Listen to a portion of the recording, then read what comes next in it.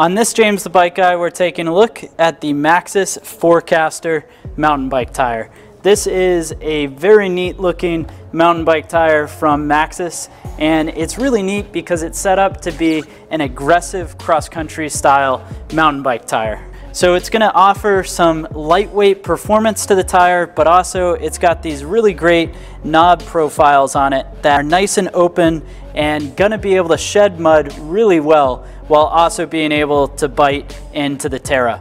So looking at this tire, one of the first things to check out is this is a 29 by 2.3 with 120 TPI casings. That means it is a very flexible, very lightweight tire. It is a 29 by 2.35 width, and it's got their SpeedMax technology with a 3C dual compound rubber on the tire. This does have exo protection, which does mean that you're going to have the ability to have some flat protection on this tire, and then of course it is tubeless ready as well. So it's got a very nice speed, and the overall look and feel of this tire is really nice. So looking at the width of this tire on a rim that was 30 millimeters wide internal, it comes out to 2.34 inches, and that's actually really good. Most Maxxis tires don't measure out exactly where they are, where this one does.